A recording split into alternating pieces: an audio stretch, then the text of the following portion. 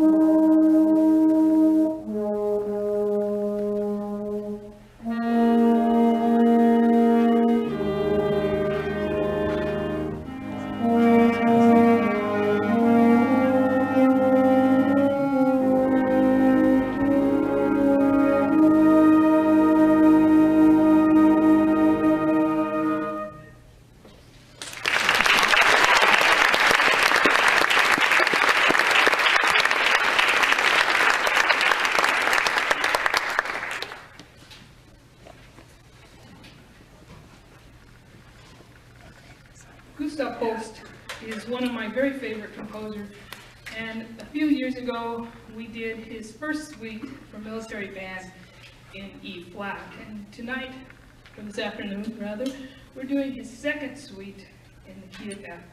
It's very challenging, it's been exciting, it's a great big reach, and I just hope you enjoy it as much as I've enjoyed having the honor of teaching it, conducting it, and the great work these people have done on it. So this is Holst Suite in F.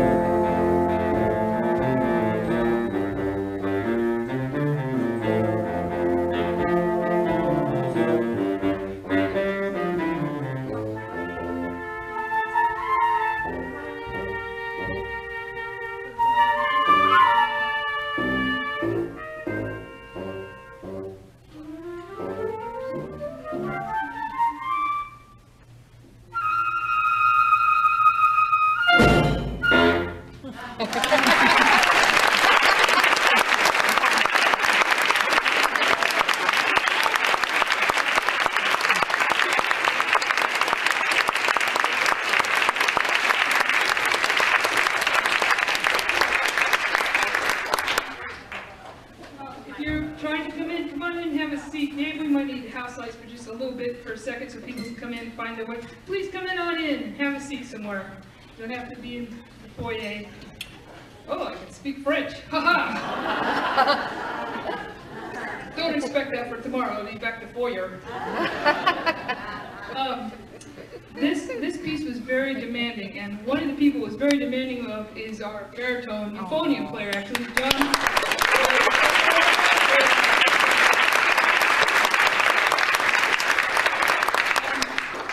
Also our first clarinetist.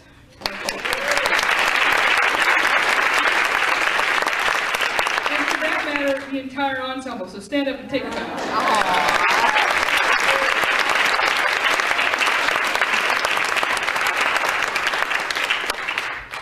And this is the first time in my life I conducted 6/8 in one hand and 3/4 in the other, and we got through it. It's a delightful piece. We have a surprise for you now. It's Sergei Rachmaninoff's Italian polka. Now, why a Russian guy wrote an Italian polka? You know, cross-cultural things are a very good idea. So this is a delightful piece with some very good surprises in it, and we hope you have as much fun as we're going to have.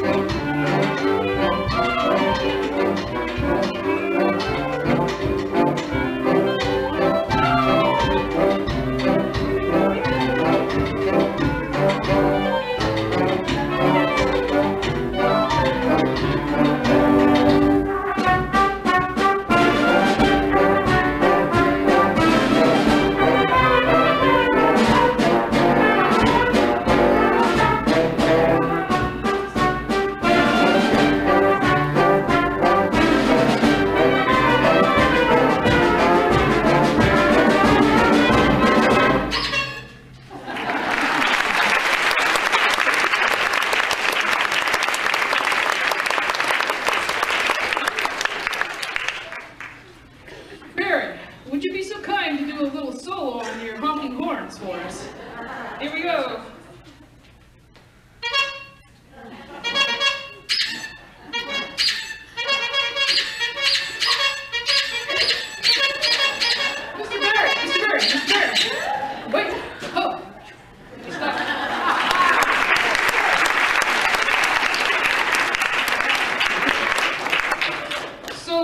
just always must be commended.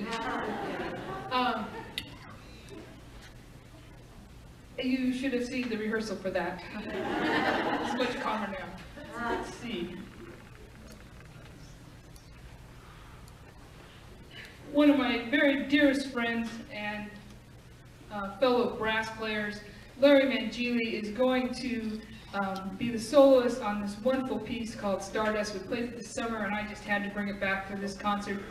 And I hope you enjoy his fine playing as much as I do, hearing him week after week, year after year.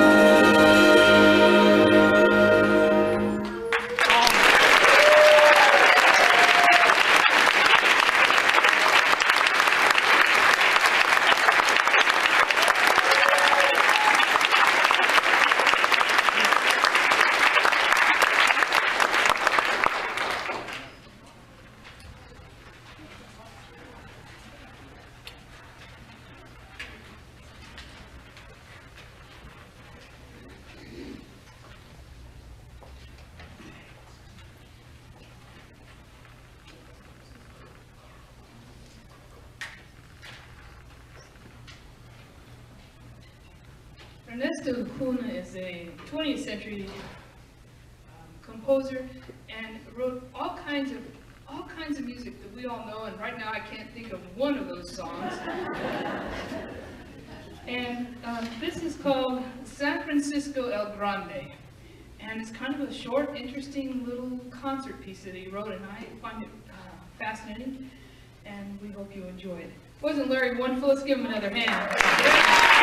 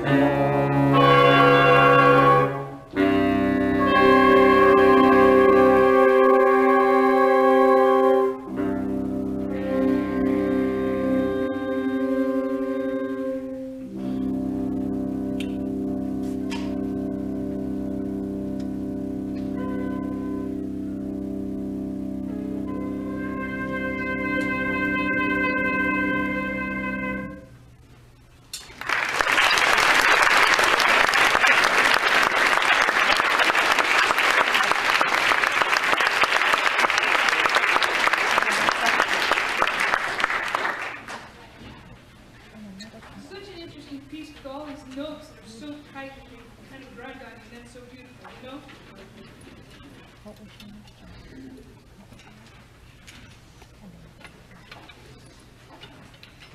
We're going to play a swing piece, a jazz piece, and while we're doing that, you'd be so kind to bring up the house lights. You'd be so kind to bring up the house lights. There we go. I know I'm talking into this thing, so we're in good shape. I know some of you have already made some donations, but we're going to be bringing a couple of baskets around. I need a couple of young folks, people who don't think I'm going to call on them. There's one right there. I'll take two of them right there. I'll take those two right there. Come on, you guys, you're band people. Okay. Come on up here. Come on, I'm not going to do anything. Not anything I wouldn't do when you're here for the summertime. Anyway. You take a basket, your sister takes a basket. This is our donation time. The band is covering all the costs. Every penny that comes in today will go to help Rosendo. And while you are all making donations, I hope you enjoy Way Down Yonder in New Orleans. So, oh, good, some people know that song. That's outstanding. I know that Karen wants me to let you know how incredibly grateful she is, how touched she was, and I wrote Rosendo and told him that we were doing this concert, and as always with him, and as he's been in all the years I've known him, I said, you know, it's about how we love you, and it's all about love, and he said, and love is all about music, and that's what I'm about. And so he would have loved to play something like this. He would have loved to have been the honking horn, I think, in the other piece. So without me talking anymore, we'll jump right into Way Down Yonder.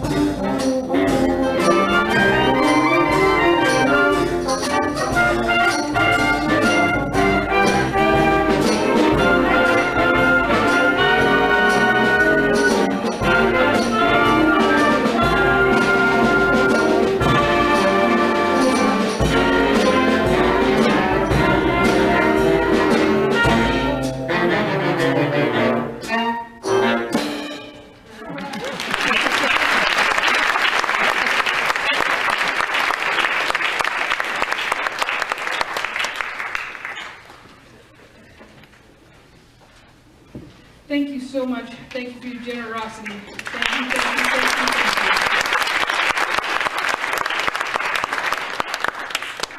you. You know, it's amazing what we can all do when we put our minds to it. They often say that we can't do a piece because we don't quite have enough instruments up here, but we just invent things and we get through them. And it is with great joy that I have the next two people come up, and we're going to do, they're going to play a duet for you. It's not quite cold enough out there yet. I tried to order in a little snow for today. We're just lucky that I kept track of time, because I have trouble with time. That's what happens when you fall on your head. So this is Baby It's Cold Outside. It's a duet with our wonderful, I'm starting to sound like, what's that fellow's name? Lawrence Welk. Wonderful, wonderful Don Mallor on euphonium. That is a beautiful horn, by the way. And also, yes it is, might as well applaud for the horn. And the delightful and extremely athletic Nancy Burton on trumpet. She came back from Tibet for this concert. Well, she really did go to Tibet, just not yesterday. And she bicycles hundreds of miles on skis and does all those kinds of wonderful things. Clap for my mom's horn. Clap for her mom's horn from 80-year-old horn, maybe 70, 1938. It's an old horn. Okay, so I hope you enjoy this, and then we're going to be closing with a march. And if you're brave enough to hear something else from us, you'll yell encore.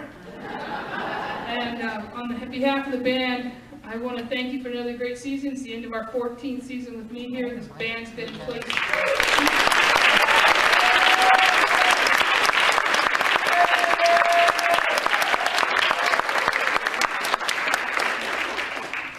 Going to say is these 14 are meager years compared to the 130 plus years that this band has been in place in this county under one name or another, under continuous playing.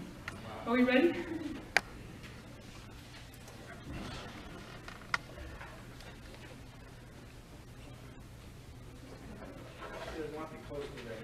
I don't want to fall it off.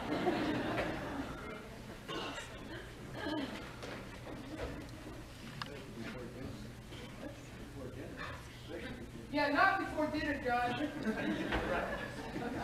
He owes his wife a dinner, so we can't let him fall off the stage. All right, are we ready? All right.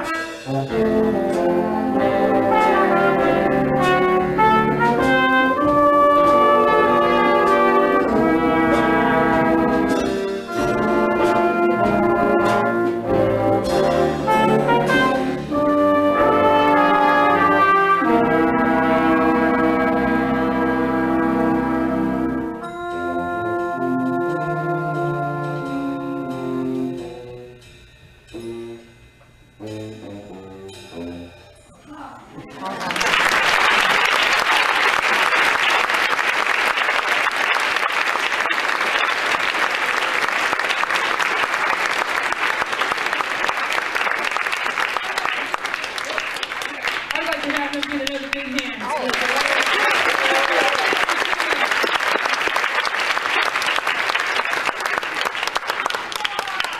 not yet. Hey, Vicki, can you hold that up for a minute or get some help on? This is a true bass saxophone.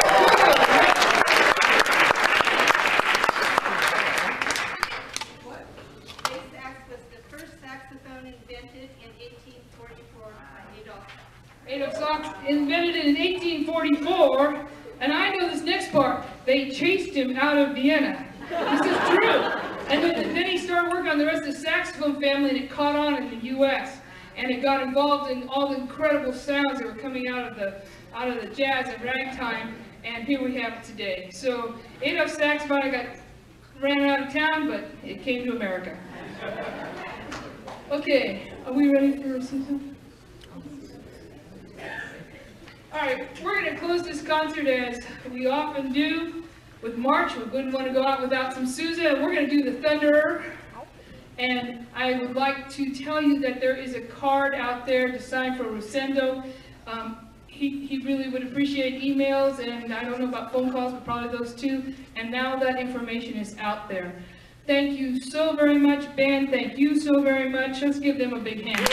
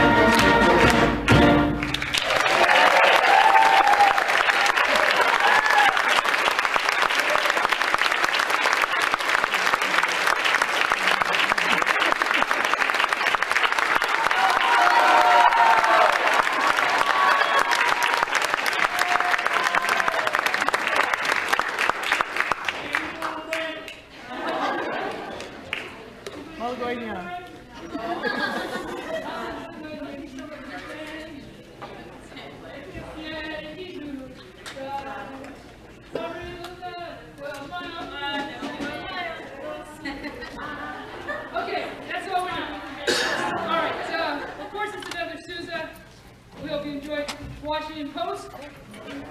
And after that, that's all they wrote for the day. Thank you so much for being a gracious and wonderful audience. Be safe going home and enjoy the rest of the week.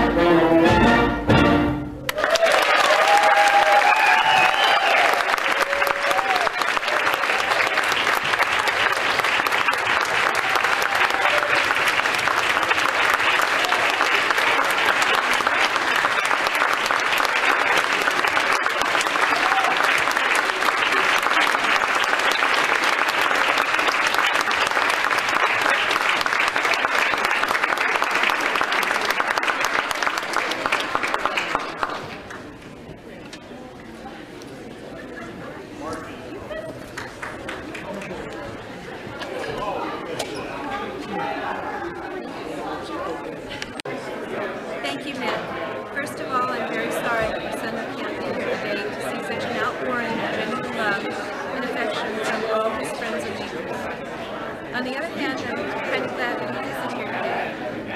I say that because he's up in Beaverton, Oregon with his older brother who's working every day at his new job, alternative, complementary, integrated protocols that we could not find down here. Cancer-seeking suppression, cytotoxicity, immune-boosting, and detoxification. In late April, he was diagnosed with grade 3 anaplastic ganglioma and had 2 brain surgeries within 3 weeks of each other. It's the 1% of the 1% of all brain cancers in the country.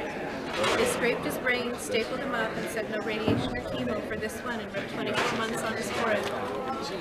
Some of you know Rosendo, some of you may not. At age 22, all Rosendo ever wanted was to help people, to make a difference, and to have his life have meaning. He immediately took charge of the research regarding his diagnosis and began examining all the possibilities and opportunities that he could discover for treatment. The first thing he did was to stop eating any carbs or sugars. He realized that those are the very things that could grow brain tumors, brain cancer tumors back. For those of you who do know Rosendo, you would have recognized him today. In 5 months, he's lost over 90 pounds and says that he has never felt as physically fit as he does now. Although he's outside the AMA standard of care, he's been getting advice from across the country and around the world and is undergoing some pretty heavy-duty therapies with a naturopath up in Portland, Oregon. This synergistic entourage is empowering him. His doctors in Portland are amazed and pleased with his progress with the diet and the other things that he is trying to do. So, what he is doing could very well help others like him and make a difference in many other lives. Every day, Papa and I are so amazed by his sensitivity, his wisdom, his humor, his bravery, his love of life, and his will to live.